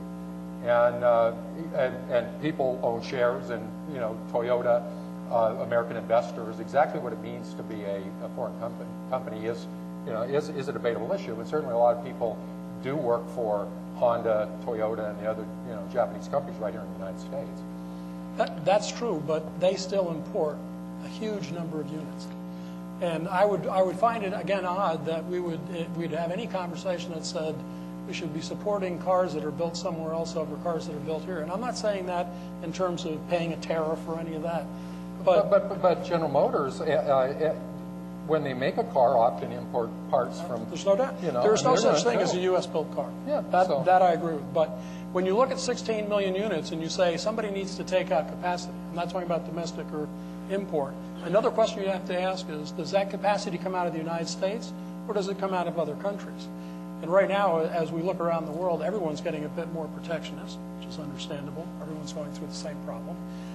Toyota, which used to be called the Bank of Japan, because at one point they had almost $40 billion of liquidity, now only has about $18 billion, which is pretty close to where Ford was until they just announced their fourth quarter earnings. But there are real issues, as you say, complexity here, and the 16 million units of capacity does not reside in the United States. And almost all of the excess capacity that did reside here was taken out in the last 3 years, again against the 16 million unit year, not 13 million. Another general question. It seems that all the problems we're currently dealing with can ultimately be tied to greed. When will we ultimately learn how to deal with this? Never. I'll tell you, when the physicists figure out how to repeal the law of gravity, the economists will be right behind them repealing the law of demand or abolishing greed. You know, you can talk to a 3-year-old. Would you rather have 2 cookies or 3? I mean, you could, let's get beyond this kind of wordsmithing. Well, greed is an incredibly loaded term. I mean, it just sounds bad, you know, but if you think about self-interest in terms of driving innovation, driving new products, driving service, you know, it's a driving force in the economy, and certainly that self-interest has been very productive over time. Now, one of the things I think that is true about self-interest, I don't think people have become any more self-interested now than they were in the caveman era, but as the environment becomes more complex, there are new ways and sometimes inappropriate ways to take advantage of self-interest that we're just discovering. You know, things like some of the stuff that was going on at some of the companies like Enron and some of this accounting stuff, use of derivatives. You couldn't have done that 20 years ago because these vehicles just weren't available. I think it was Greenspan that made the point originally that said, look, people aren't getting greedier. It's just they have more avenues to exercise greed. And as we learn more about how to deal in this complex environment, greed is good, I think. I mean, I wouldn't say greed is good, but self-interest is good. I was going to say, it's another term for financial incentives, and our economy is based on having a set of financial incentives there. Sometimes those don't work perfectly, and sometimes it's the fault of individual players in it, but this always is complex. Take the housing bubble and the mortgage. It wasn't just greedy lenders and greedy homeowners.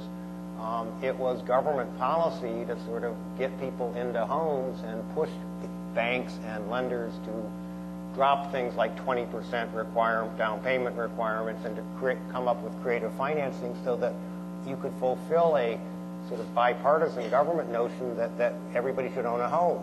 I'm not sure why everybody should necessarily own a home, but those kind of incentives that come into it from the government get responded to appropriately by banks and others if things fall apart later and it's then labeled greed, and I think that's sometimes very unfortunate. Yeah, but I think it crosses from financial incentive to greed when you have a community that's willing to sink a global economy.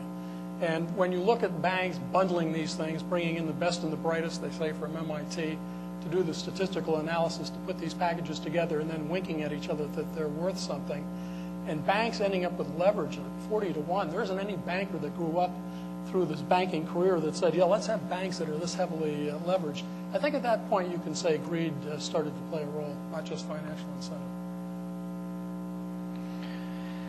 3 of you participated in 2003 on a panel dealing with bankruptcy that the Journal of Applied Corporate Finance covered, and they will be covering the proceedings of this panel as well. What have we learned about the efficient use of bankruptcy since that time? In what way has the process gotten better? In what way has it gotten worse? What are further room for improvement? Well, Cliff, Joel, and Tom. Well, I think So when we talked in 2003, one of the major focuses had been on whether Chapter 11 was too protective of current management and shareholders by a process of delay. And Cliff made this general comment, is that the sort of fundamental notion about a bankrupt company that is an insolvent company is that the old stakeholders, the shareholders and their representatives, are now playing with other people's money, because by the nature of limited liability, shareholders aren't on the hook for anything, so their downside is zero, and they get all the upside.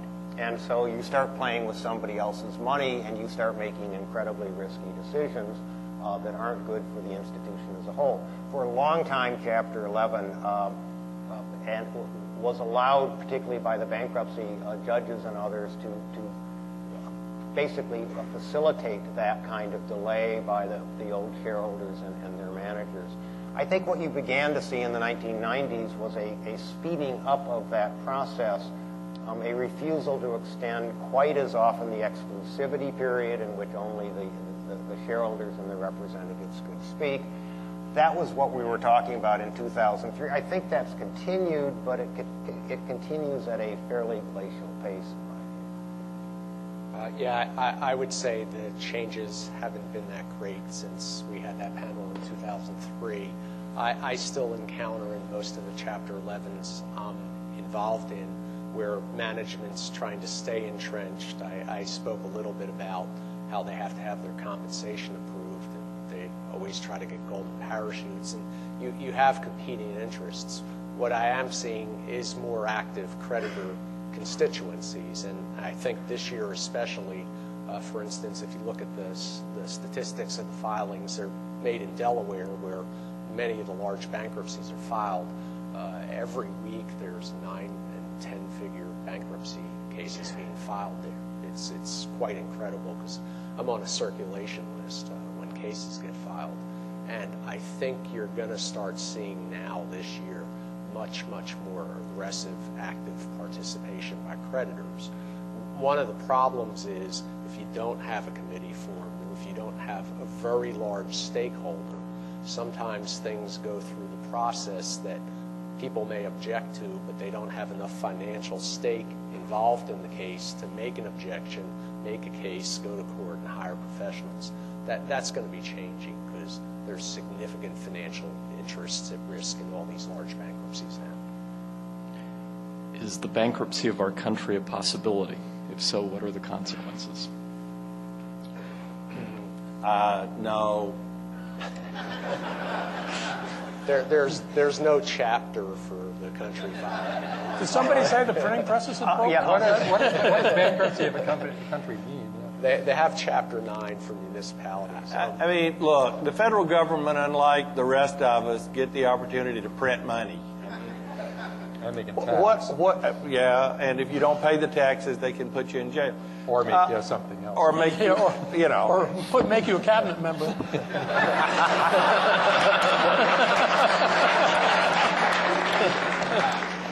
Who's in charge of the IRS? Yeah. So unless someone is contemplating that we're going to run out of paper. And what did they just do in Zimbabwe? They started printing $100,000 notes or something. I mean, just add zeros. This is not a problem. Yeah, but We could wind up with an awful lot of inflation. We could wind up with some other dire consequences. But as a country going bankrupt is just not going to. The problem for the country, because of the printing press, is not bankruptcy in the classic way that we think about bankruptcy. That doesn't mean we can't be messed up for years and, in fact, decades with very serious problems, not all of which have necessarily played out so far. For example, a lot of our economy has had huge inflows of capital from other countries over time. If those countries decide that there are better investment opportunities someplace else in the world and start pulling that capital out of this country, the problems that we've had so far will be magnified in an extraordinary fashion. That's not bankruptcy, but it's not to say it's going to be pleasant. No. One thing that isn't well understood by a lot of people, I think, is that is that debt, is true that, we do, if you look at it just on the debt side, that we'll say, oh, everybody in America owes, $25,000 or $30,000 or whatever it is. Look at all this debt. But it's also an asset to somebody, and about 75% of the debt that's government debt in this country is held by us. And so while we may owe, $30,000 apiece, there are also a bunch of people that have that as an asset.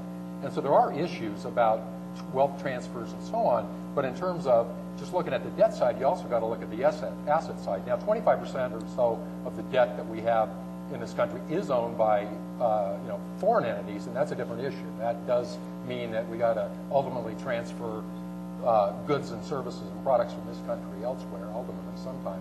And so that will become an issue. But 75% of the debt is owned by ourselves, and that's less of an issue than if we owe it to somebody else. Jim, probably for you, the panel, the participants mentioned how bankruptcy can deal with some of the adverse consequences of franchising laws and dealer protection laws.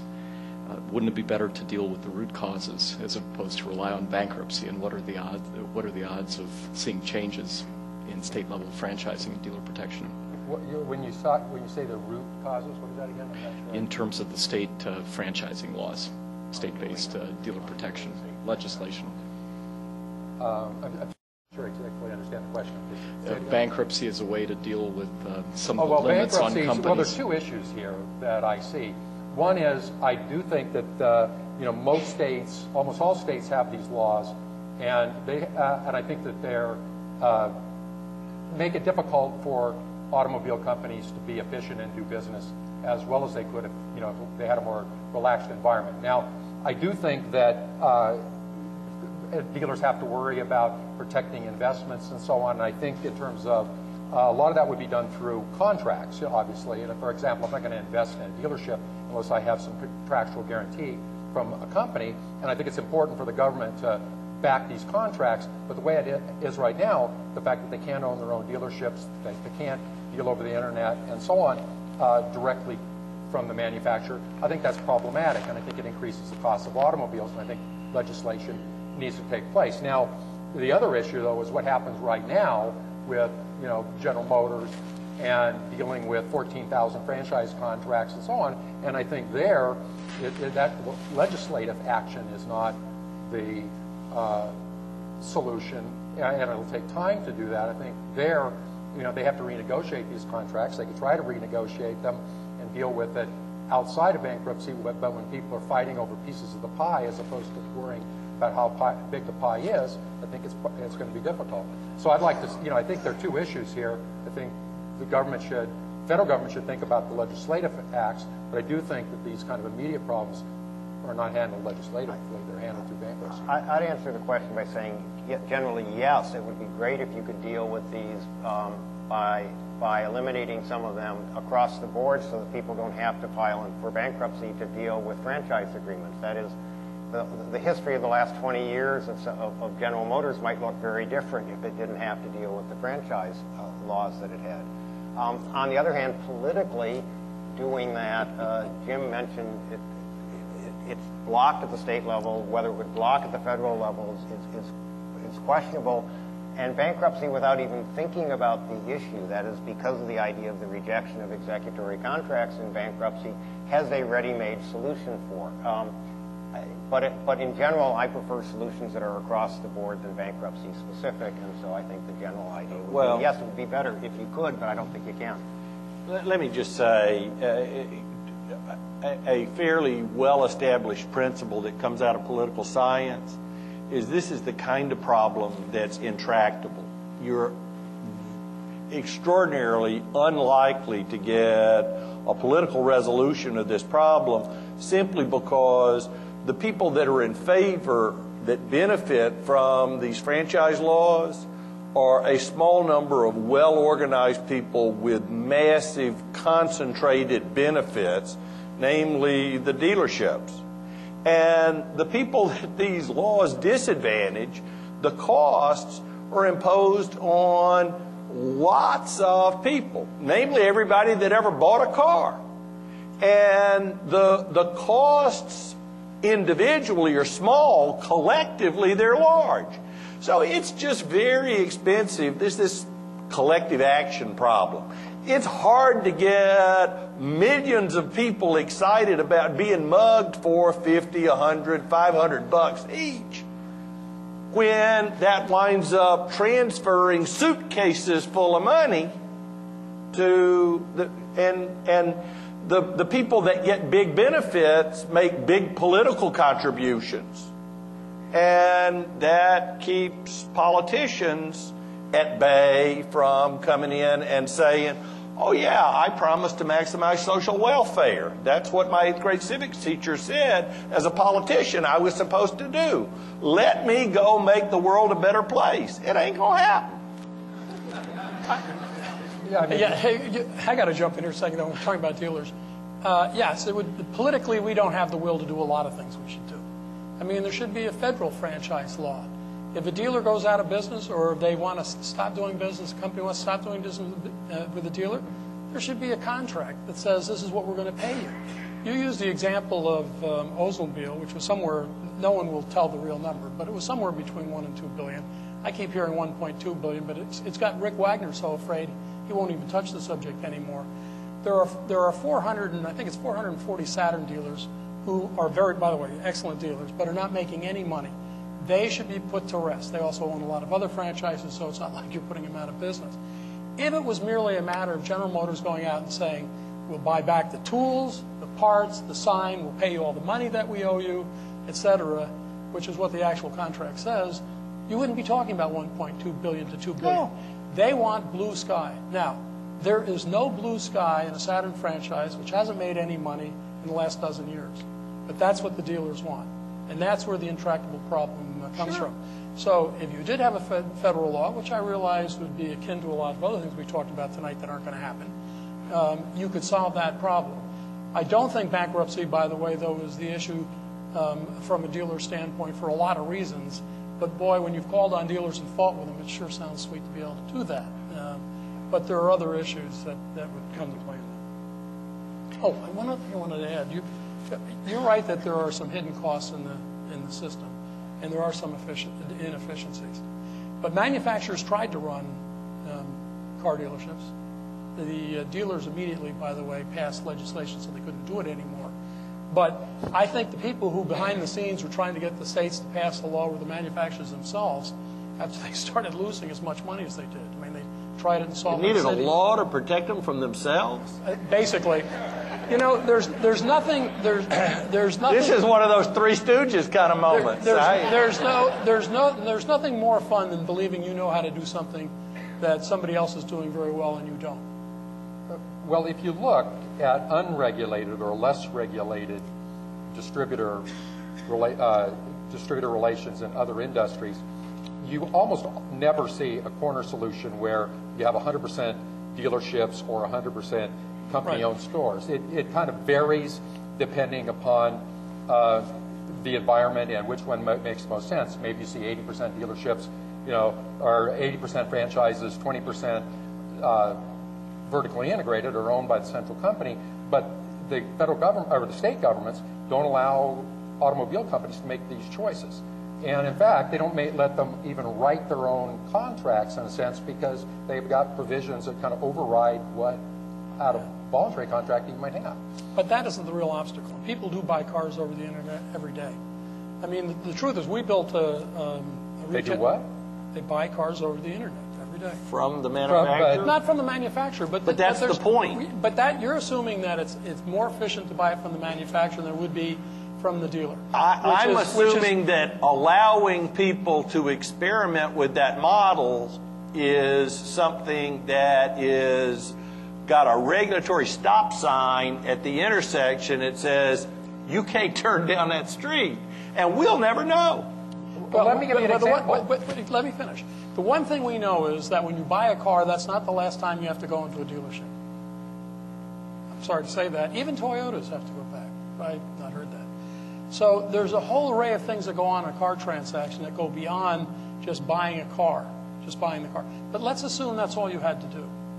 You still would end up having to set up a company that could deliver cars somewhere. That costs money. I tried to create a company called Car Buzz which actually tried to do that. We looked at all the figures. It's not inexpensive. You have an infrastructure there right now that not only can deliver the cars, is basically, in most instances, willing to give the cars away for almost nothing, will be there to service them, can help you with your trade, and can sort out your finances in a way a manufacturer cannot. Doesn't mean the experience is all fun. It's probably not in some cases. But it does work. Well, let me give you an example of where of something Ford tried, and then they got blocked by regulation.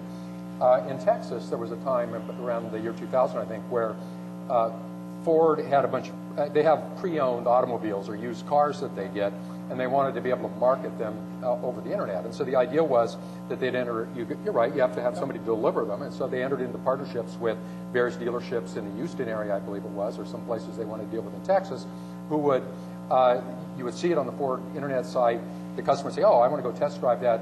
Ford could deliver it to a dealership, they could test drive it, and it was, you know, might have worked, might not have, but they didn't really get a chance to do it. It wasn't the consumers, certainly, that were yelling at this. It was other dealers who were saying, nope, nope, that's a violation of, you know, Texas law, and then all of a sudden it's on the court saying, oh, yeah, you can't do that. Now, again, whether you want to do that or exactly what you want to do, I don't know, but I agree with Cliff that by tying your hands behind your back and saying you can't, that's... We'll never find out. We'll never find out. When there was a reference to the Japanese experience when they had some missteps in the 90s. And one of the things that I like to think back on are the discussions that really peaked in the 80s about the Japanese industrial policy and Japan Inc. and how these guys were going to compete the U.S. right off the map. And Business Week and Fortune would write articles in glowing terms about meaty and you know, sort of an Al Gore kind of solution to industrial policy for the country. And they'd point out the emphasis in quality and how Japan had gone from a devastated country at the end of the Second World War to a real global power.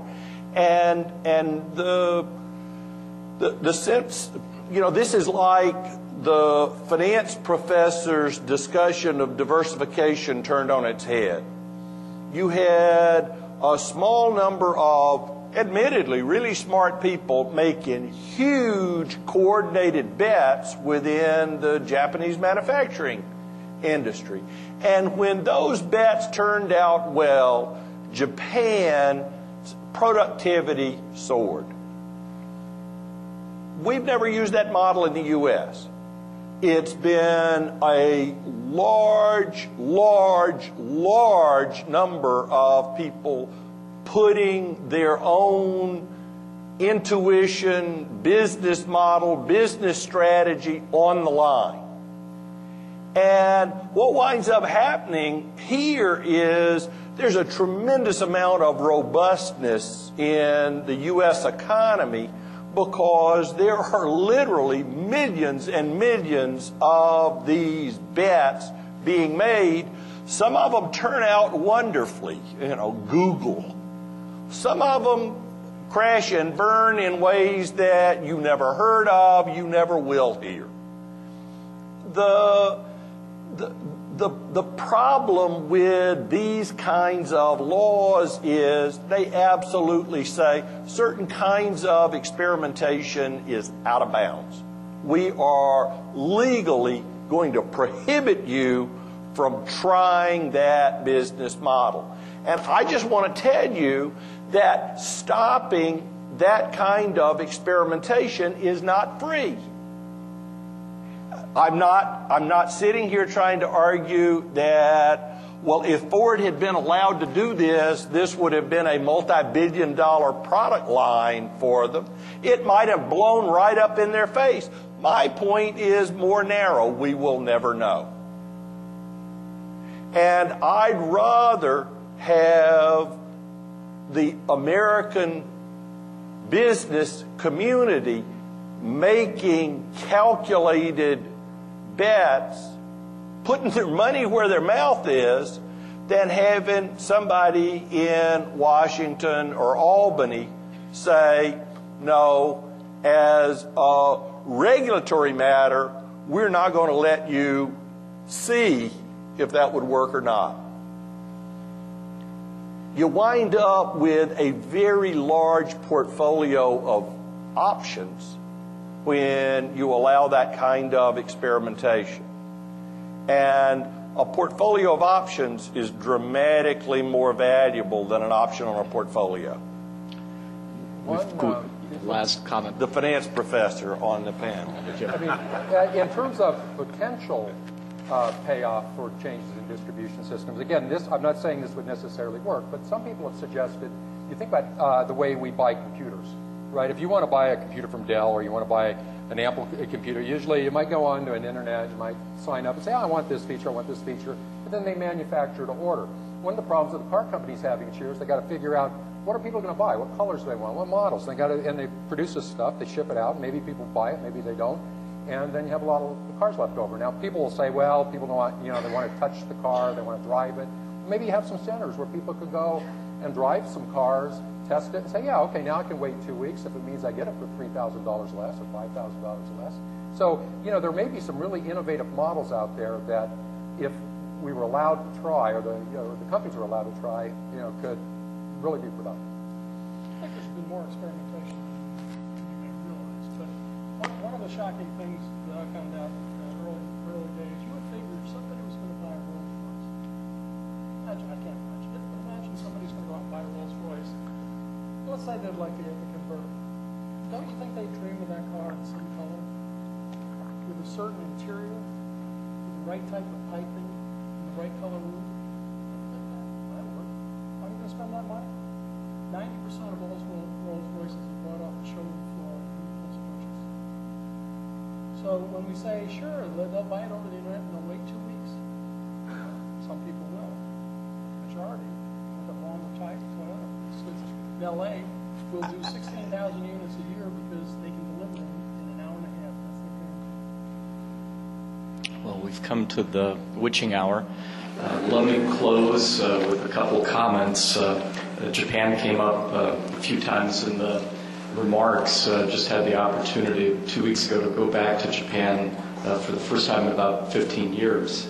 And when you asked our alums there and business types, the economic situation, what was one of the striking takeaways is how much in the ethos of that country right now is this feeling of a lost decade, and worry that the latest downturn may trigger a similarly prolonged episode because of the difficulty of restructuring due to cultural norms, due to some different legal structures there that didn't permit as rapid a change in light of circumstances that changed the macroeconomy.